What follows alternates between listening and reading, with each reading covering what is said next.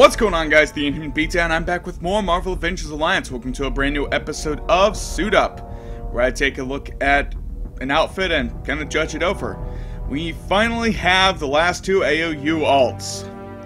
With Chapter 9, the twins both got their Avengers Age of Ultron outfits, and we're here to take a look at Quicksilver's first.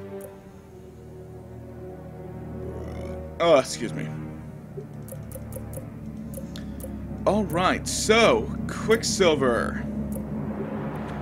Quicksilver earns self-sacrifice, protects and counters attacks against allies that have low health. And you didn't see that coming. Avengers Age of Ultron Avengers have a chance to interrupt and counter melee attacks.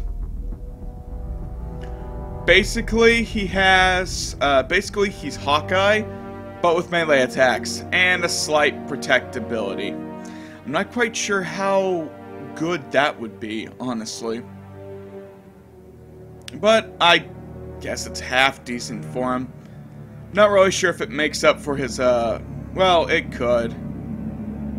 Seeing as how he counters with his, tag team, which still sets up his combo for 1 mile punch. It's okay, I guess, honestly, but frankly, it's not, like, groundbreaking. I don't think it's like the OP outfit everyone was waiting for when Quicksilver came out. I don't know.